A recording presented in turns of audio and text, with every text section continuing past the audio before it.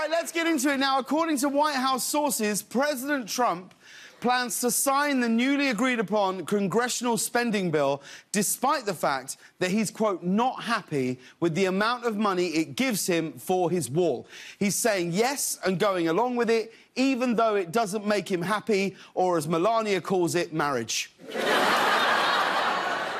Well, then, today, Trump took to Twitter to say that even though he's not getting his money from Congress, he has somehow secured $23 billion for his wall from, quote, other sources. Yeah, because having billions of dollars is not the kind of thing Donald Trump would ever lie about.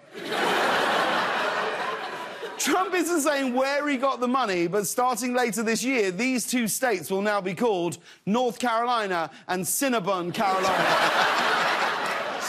Actually, very And finally, a man in Jamaica recently won $158 million in the lottery, and in order to hide his identity and keep a low profile, he claimed the prize wearing a scream mask, right? Here he is here.